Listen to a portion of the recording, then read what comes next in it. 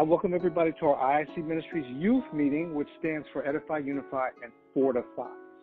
On October 21st in Santa Fe, Mexico, during the making of a movie called Rust, the director of photography, also known as a cinematographer, Helena Hutchins, was killed, and director Joel Souza was injured. This happened when actor Alec Baldwin fired a gun in their direction. Helena Hutchins' job as a cinematographer was really the look of the shots that you see from the camera when you're watching any movie, as well as the lighting of those shots or scenes. Souza's job, he's a director. So the director of any film guides everybody, like the actors in the film crew, in the making of the film, and bringing the entire vision of the story to the screen.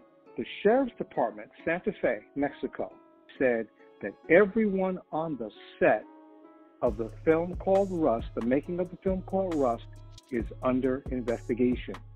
The director, Joel Souza, was shot in the shoulder. There was a weapons expert hired to work on the film. Her name was Hannah Gutierrez Reed, and it's Hannah's job, it's that person's job to make sure that guns are used safely and effectively for the success of the film. Hannah handed the gun to David Holt, who is the assistant director. David Holt handed the gun to Alec Baldwin, who was the main actor, and told him that it was safe to fire this gun. Hannah is the weapons expert, responsible for the safety of everyone, the crew and the actors, and also for the success of the film in using this type of prop. Whose fault do you think it was that this gun was fired, killing one person and injuring another? I believe it's clearly Anna's fault right here, because she's the one that's responsible for, keeping things in check, make sure there's no shot, it's okay to, So she should be blamed. She didn't do her job. Okay. Good point. You know what I think? They failed the safety check miserably. And I think when you're dealing with firearms, props, fake or whatever, I think, and especially when using blanks and live ammunition, why they have live ammunition, I'm not sure. But I would think that each hand would look inside the gun, and I guess it was a revolver, Colt 45, and try to determine, what it looks like, that this gun is safe to be used, either no ammo in it or you have the blanks in it. When I say blanks, the head of the bullet is different, or the casing, I guess. So if each person checked before that gun was fired or misfired or whatever, I think we could have avoided a tragedy from hand to hand. And the other thing I think, because I would think that you don't want live, I don't know if there's a law or policy, live ammunition on a set. What are you going to use live ammunition for? Yeah, that's a good point, James. But what I was thinking, okay, what if I trust Steven, I know you come every day on set, you make sure you check the gun, so that's your job, so, we know that, that's not my job. I get what James was saying, it should be each and every one responsibility to check the gun, but probably he had this belief, Anna checked and it's no problem. And that's a good point to make, because we do trust each other. If that's your job and you tell me that the gun is safe, then I now have a reason to believe that the gun is safe. But also, Jacqueline, to James's point, the assistant director, Dave Holtz, admitted in a statement that when Hannah gave him the gun, he said, I don't know whether he indicted himself, he said, I don't know why I didn't check to see if there was live ammunition in the gun. See, it went from Hannah, the weapons expert, to David, who was the assistant director, to Alec Baldwin. So Alec Baldwin is doing what you mentioned. I'm looking at two people. This gun is passed through two hands, two responsible hands, two professionals One is an expert in weapons, and the other is responsible for making sure that that everybody's safe and that the film, gets completed successfully. So he's probably looking at these two people, and these two people with titles, major titles, with major experience, that I have every reason in the world to trust. The attorney for Harvey Weinstein, his name is Arthur Aidala.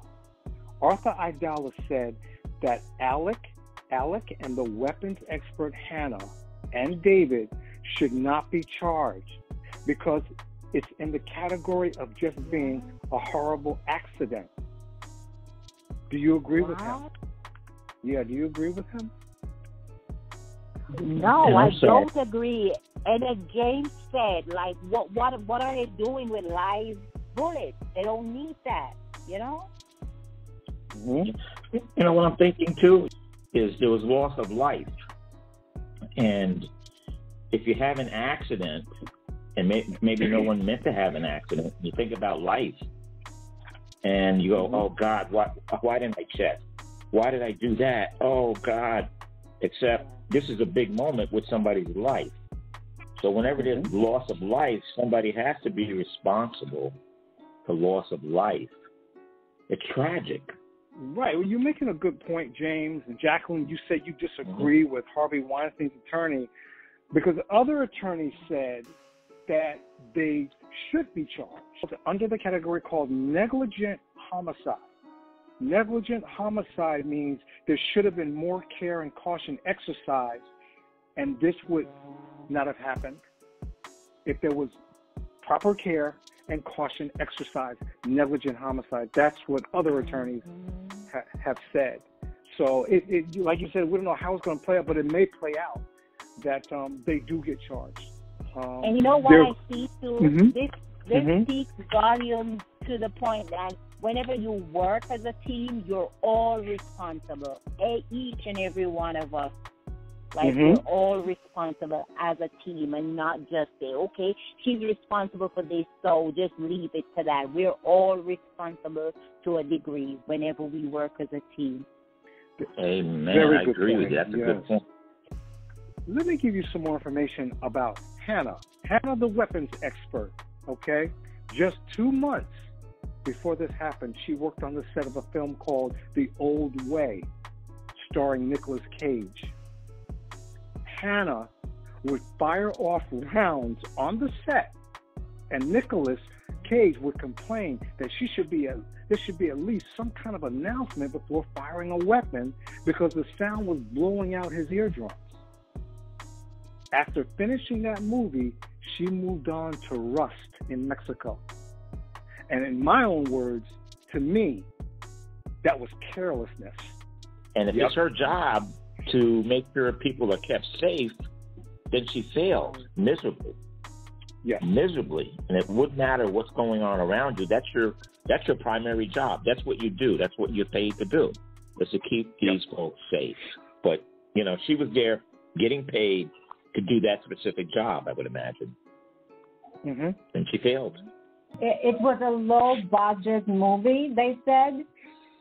So they had someone else interviewed before her, but she was cheaper. She was new.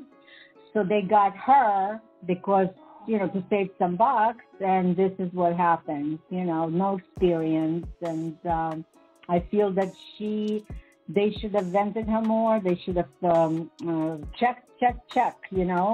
It was not, it's negligence. I believe this is negligence, and a group of people should be charged. I believe so. Your wife, your loved one, goes to work in an industry that you're very happy, it's kind of great to be in that industry, and they wind up dead for lack of people being cautious, and they were careless. That is so sad. Yeah, can't get a life back. So do you think people are not valuing human life? Is that also part of it, in addition to everything else that we've been saying? Do we really value human life? Or is it just carelessness? Or is it both? I think it's both, to be honest. So do we value life? In a way, I think we do, but we don't think about it like that. We take it for granted. And I think the young lady maybe just took it for granted. Everything's fine. Yep. It's really Amen. sad. And think about road rage, too, when people get in arguments and they go back to the car and get a gun. And now you wreck your life, the other person's life. Families are just messed up because of a second that you decided, I want to kill this person. Yep. Over That's what? right. Because they cut you off or whatever happened, or it wasn't intentional and it gets heated, you know. And I'm thinking about a guy, when I used to do the Easter Seals program in New Jersey, is he came on in a wheelchair, and he said that he regretted getting out of his car, getting into an argument with a driver in California. He was hot-headed. He was walking back to his car, and the other driver thought he was going to get a gun. So he got his gun and shot him in the back. Oh, man. And he's paralyzed. So here he is in a wheelchair. The man who shot him went to prison. So it's like, what? Where were you thinking? Oh, my God. Alec Baldwin, my heart goes out for him. He is going to need a lot of talk therapy as far as I'm concerned. We have to rely on God, and hopefully his faith will help him. I believe he's going to have to pray and seek God along with counseling. He's hurting. The man is hurting.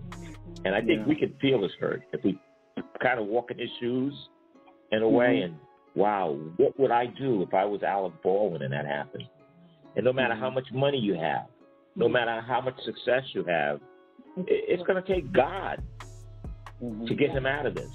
Alec Baldwin cannot do anything about what happened right now. No money in the world can bring the lady back. And wouldn't it be something if we could roll back time? Oh, my gosh, wouldn't it be great? And we could say, you know, I can change what I did. I can not do that. What you're saying is so interesting, though, because I never seen this before. The police officer who had to guard Derek Chauvin, you know, to get him back and forth to the courtroom. And he wouldn't say much. He was very, you know, regimented in the way that he conducted himself, according to this guy. I forgot his name. The guy asked him, is there anything that I can do for you? Derek Chauvin said, can you turn back time? That's what you can do for me. There you go. It was so heartless the way he killed George Floyd, but afterwards he would have done it differently. And that's good. It's good to know that. It's good to know that. Yeah. Yes. You know, and all his arrogance or whatever there, he never thought that was going to happen. And it only takes a moment. That bullet left that gun. Micromilliseconds. And it was over. Jesus said, if you hate on people, that's like also committing murder. So, and so our words, what we say, can be like a bullet to the soul. Okay, I guess we'll go ahead and we'll close it out, and I'll close it out with prayer. Father, in the name of Jesus, I come to you through the Son, who is the living Word, and by the Holy Spirit. Pray, God, for the family of Helena Hutchins, who have suffered such a loss and are dealing with such pain, that the loss can somehow be substituted for the love and comfort that you provide in this life as they come to know you some way, somehow through this tragedy. And for those on the other side of the unfortunate mishap, Hannah, David, and Alec, I pray that somehow, God, they would be led to salvation and or a deeper relationship with you, some way, somehow. You only know. In Jesus' name, amen.